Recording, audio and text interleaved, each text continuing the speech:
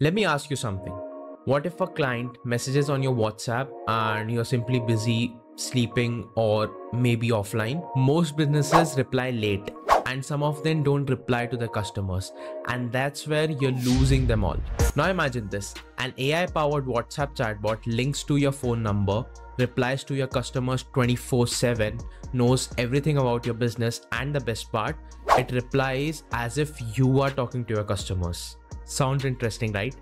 In today's video, we are going to build a similar chatbot using BraiinIt and Twilio, and I'm going to guide you step by step on how you can achieve this. And this is the best part. You don't need to purchase a number. If you have your own locally purchased number, you can use it and you can link that chatbot for free to that number. Normally, platforms don't allow this, but in this video, we are going to learn step by step on how you can link a chatbot to your local number, and that too completely legally and completely free. No theories, no shortcuts are being sold. We'll build it step by step all together in this video. Let's get started. All right, so for this process, what we'll need is BraiinIt, the basics for our automation. Either self-hosted or free plan will work. The second is a Twilio account for registering our custom WhatsApp sender. And the third and the very important step is the local registered number for your business that we'll be linking with the chatbot. Okay, after you're sorted with all the prerequisites, head towards Twilio, and I believe you have your number ready, and make sure you haven't registered it anywhere on WhatsApp, neither on the WhatsApp personal nor on the WhatsApp business. Then you need a Twilio account. It's pretty simple. Just go to twilio.com and click on sign up and you'll have your account ready. Before moving ahead, ensure that you have made a small top up to your account. What a top up means is, usually when you create a Twilio account, it's signed up for free. So you have a free trial account where you get some $15 of credits. In order to use this custom WhatsApp sender feature, you need to make a small top up to your account. You can make it through by going into user settings and going into billing section. I'm not going to cover that part into this video, but it's pretty simple.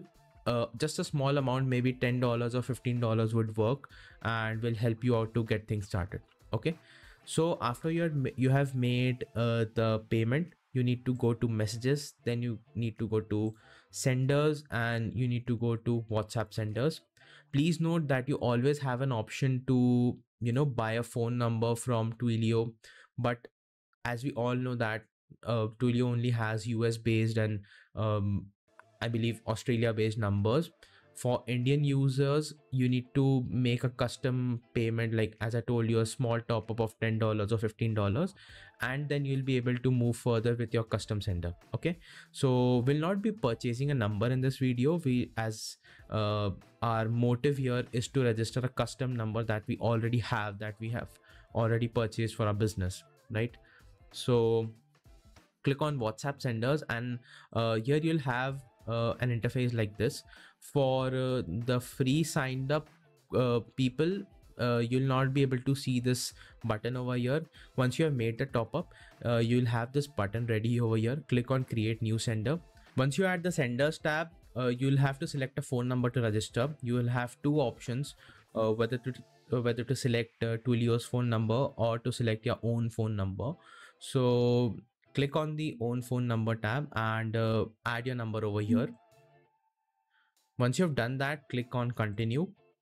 Then you'll have to link your WhatsApp business account to your number.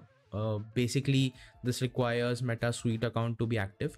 So if you don't have one, this will help you out to create one step by step, so you don't have to worry about it. Click on continue with Facebook. You'll have an pop-up like this. Click on continue. Select the business asset, basically again the Meta Business Suite thing. Account, create a WhatsApp business account. Okay, now please take care of the name that you'll be putting here for your asset. Usually it approves any kind of name, let's say any testing thing, it approves that name. But please remember that Meta actually verifies the name of your asset, and until and unless it's verified, it does not allow you to use that number for messaging purposes. And the verification process is quite long if you have a fancy name. Let's say if I use the name testing with a capital T, that is categorized as a fancy name by Meta. I know it's a very illogical thing, but trust me, keep your name in small characters. Don't use any extra characters or any other things like that. So I'll be naming my profile as BraiinIt AI test, simply, all small, no spaces, no special characters. Okay, choose a category. You can choose any of the category. If you are really implementing this for your business, you can choose your respective category. I'll keep my website optional the same way. Show more options. You can add your business description if you want. Click on next. Once you're here, it'll ask you to add your WhatsApp phone number. So here you'll have two options: use a display name and add a new number. Click on add a new number. Since I am based out of India, my number is an Indian number, so I'll put my number over here. Once you put your number, you'll have to click on next in order to get an OTP on your number and to get your number verified by Meta. So after you have verified your number with OTP, you'll see a message of your account is connected to Twilio Incorporated, and just don't tweak any of these checkboxes over here. Click on finish and you'll have your account connected, your business account connected with Twilio, and you're all set for message sharing. A quick note which I would like to share with you guys, that sometimes Meta server might test your patience out really badly. Okay, so many a times you'll see that you'll get an error pop up about a different WhatsApp business account being connected, or expectation of a different WhatsApp business account, or any kind of server error might occur. Don't panic or don't get irritated. Just try it again in like an hour or so and you'll get it through. Okay, once you are there, so just click on edit sender. Click on edit senders and you'll have a message endpoint configuration thing over here. Let me explain you what this is exactly. So what Twilio expects is, whenever a message is arrived on your number, what it will do is it will connect to this webhook link over here, and it will transfer it to the node or to the automation that we'll be building or we'll be connecting with that webhook. Okay, so if I send hi on the number, then the webhook will get that message and will transfer it to our automation. Okay, and there all the processing will be done. Okay, so we'll have to set this. I'll tell you how you can set this up, but for now the Twilio part is all done. So let's head towards our automation, and as you can see, it's a very simple 3-step automation but with endless possibilities.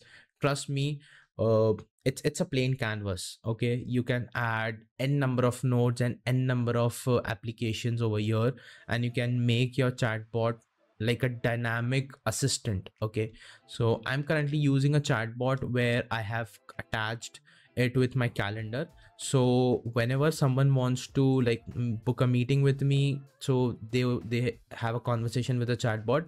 My chatbot checks my calendar, available dates, and then it books a meeting with them on its own. Okay, so just a message away.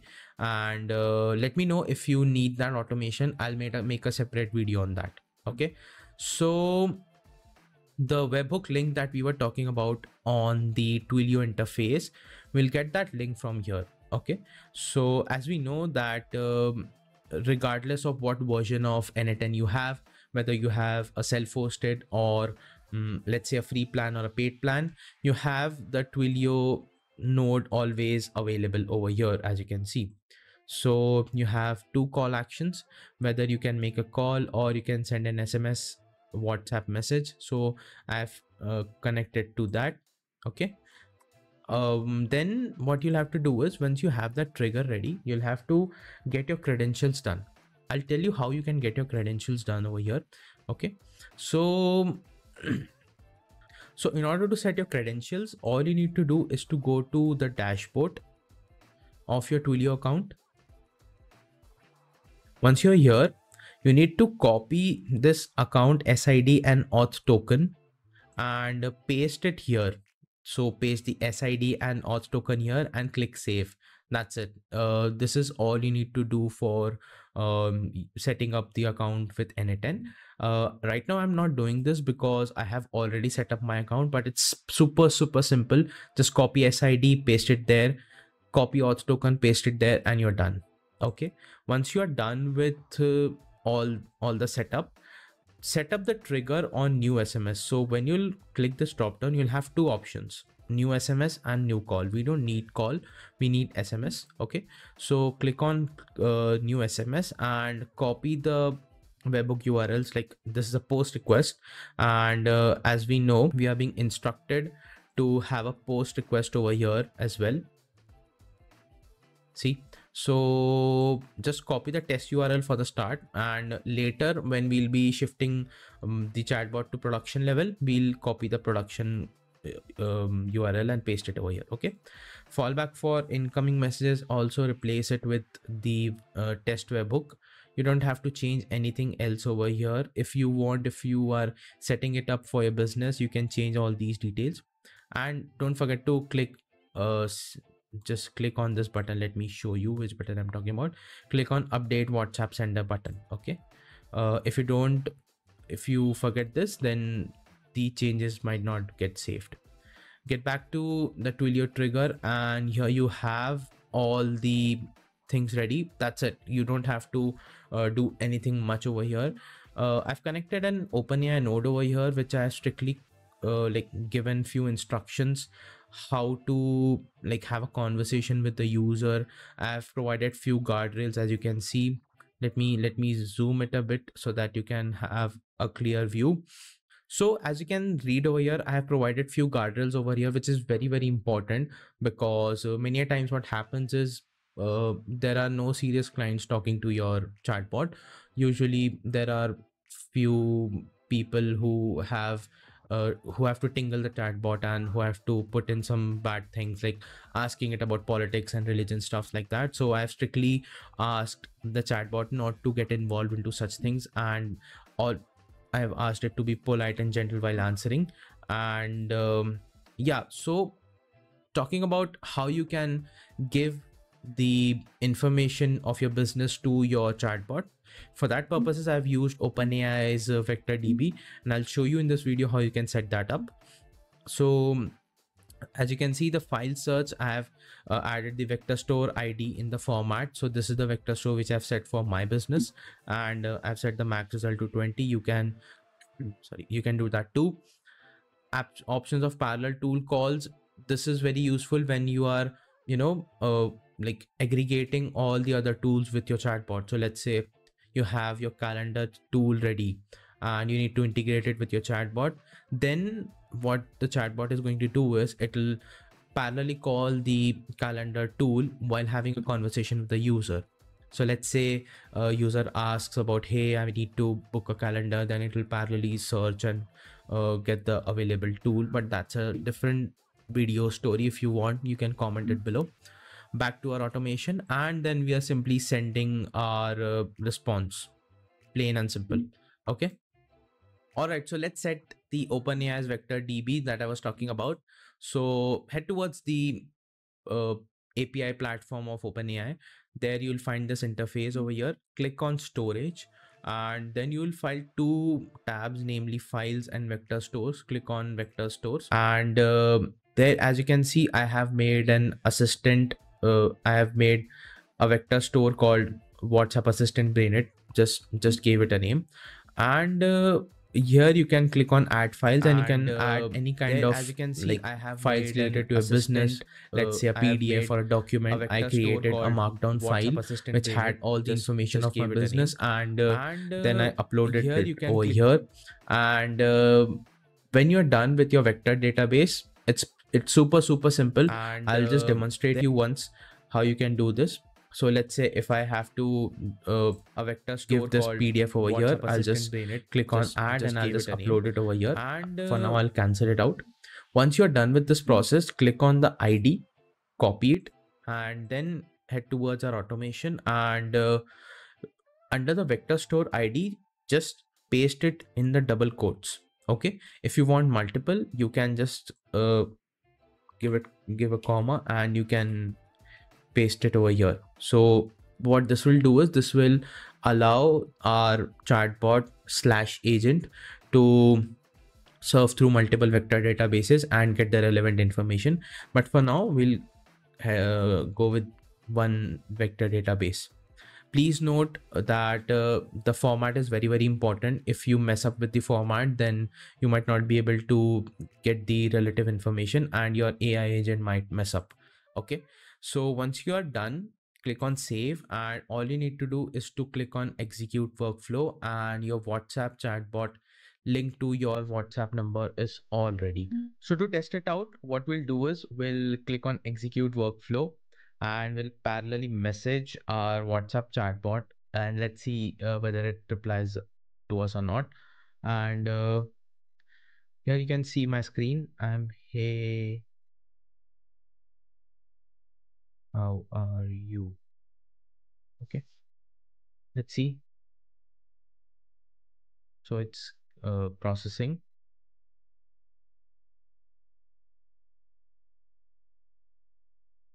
And you can see we have received our response as, hey, I'm brainboard, I'm doing great, thanks for asking.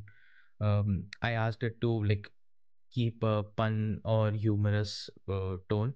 Would you like information about? Yes, tell me about past projects. So like we'll have to click on execute again in order to get things done.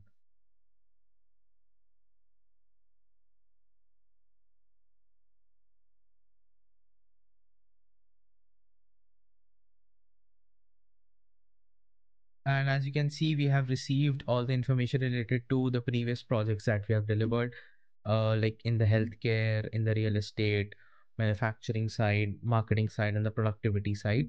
So yeah, this was the chatbot. You can integrate it for your business, and the best part is feeding your information into the chatbot will help you get like reply to your customers in accordance to what you want them to know. So this was the way you can connect your number with your WhatsApp chatbot.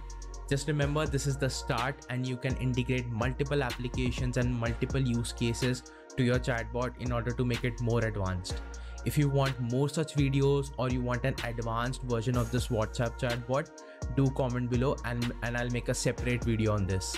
Until next time, subscribe to BraiinIt for more such content. Bye bye.